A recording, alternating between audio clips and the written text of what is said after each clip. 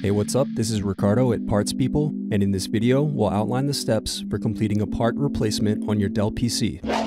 Visit our website and use this coupon for a 5% off discount.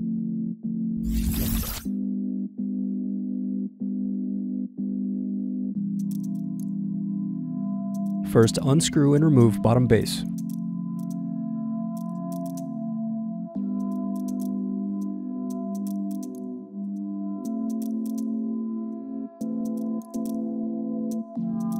Then unplug battery connector. Now unscrew and remove battery. Now unscrew cooling fan. Next, disconnect and remove fan. Thanks for watching. Don't forget to like and subscribe if you enjoyed this video. And if you need more, check out this playlist to watch other tutorials for your laptop. You can also click here to find parts for your laptop at partspeople.com.